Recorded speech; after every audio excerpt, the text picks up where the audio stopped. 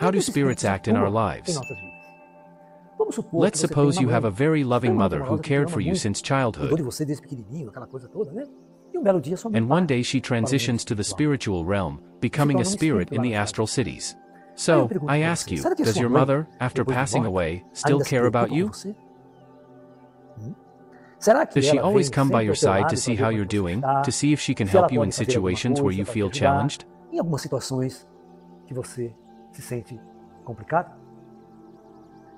going to tell an interesting story. I had a ufology group in the 80s, and we were 3 mediums. It was me, another called Gilson, and another called Margarita. We used to go to the field for UFO watch. Gilson would channel the ETs. Margarita also channeled the ETs, including this big alien that is always by my side. She would channel and transmit their messages. There are very interesting stories to tell about a contact in the field with this medium.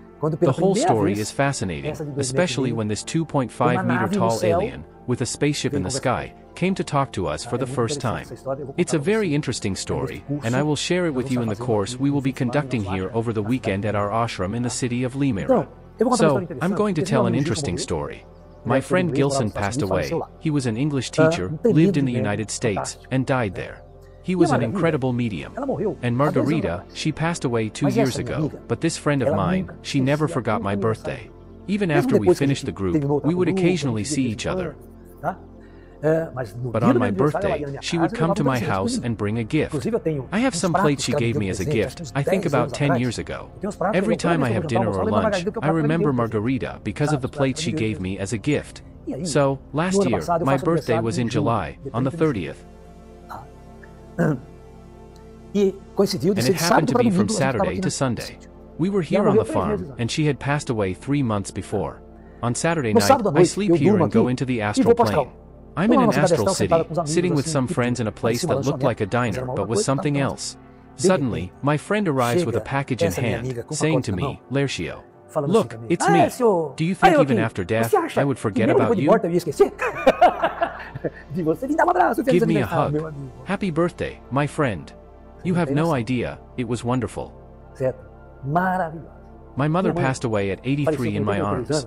She took her last breath in my arms with 2 spirits by her side. I said, don't let my mother suffer, take care of her.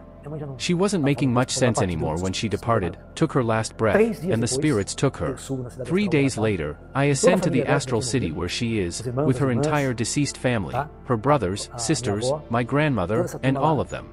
I arrive, and my late aunt, Dona Teresa, comes to meet me. She says, I'm glad you came, let's go talk to your mother. My aunt guides me to where my mother is seated in a chair. There's no chair for me, so I sit on the floor in front of my mother, cross my legs, and hold her hand, spending an hour chatting with her. So, you have no idea how many spirits are around us, by our side.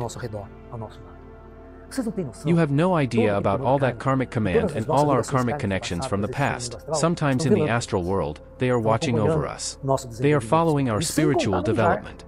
And not to mention Jar, who monitors more than 100 of your parameters, 24 hours a day. All your medical parameters are monitored by Jar, such as blood pressure, heart rate, oxygenation, kidneys, lungs, all organs are monitored. If any problem arises, if you start to get sick, do you think no one up there knows you're sick? Of course, they do. Your relatives, siblings, friends come to help you. Go there to ask the higher plane to interfere, to assist. Then, it's Jar who will decide whether it's a karmic experience or something you messed up. Sometimes we make mistakes, you know, eat something unhealthy, drink something that harms us a lot, or have a habit of smoking, for example, and only harm ourselves. You are the one who's self-destructing.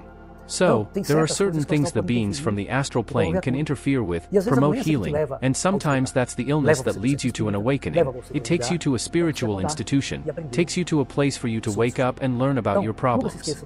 So, never forget that spirits are constantly by our side, to assist us. Right now, as I'm speaking, there are several spirits around us, just observing, watching our unfoldment, and your surprised expression when I talk about them to you.